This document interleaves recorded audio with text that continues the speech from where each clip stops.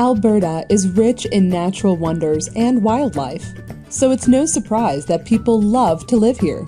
With the expanding population, there is increasing demand to develop our natural resources and to enjoy Alberta's east slopes. Unfortunately, this has come at the cost of widespread and severe reductions in cold water fish populations, and many native species are now at risk. This includes Alberta's provincial fish species, the bull trout.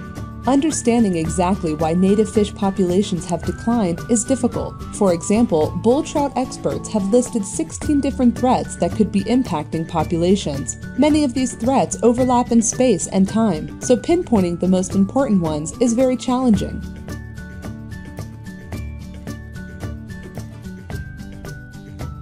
Recently, Alberta fisheries biologists have developed a tool to understand the cumulative impact of these threats and predict which ones we should focus on to recover bull trout and other native fish species. The key threats predicted by this tool are supported by field data and area knowledge. This new approach will make it possible for the Alberta government and our partners to work together and address the threats that really matter. To further focus our efforts, management actions will be implemented in several focal watersheds across the north and central east slopes. As we learn how to most efficiently recover populations, actions will be taken in even more watersheds.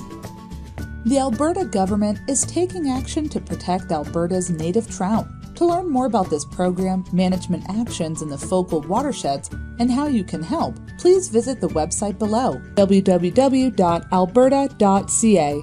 Together, we can protect our native species.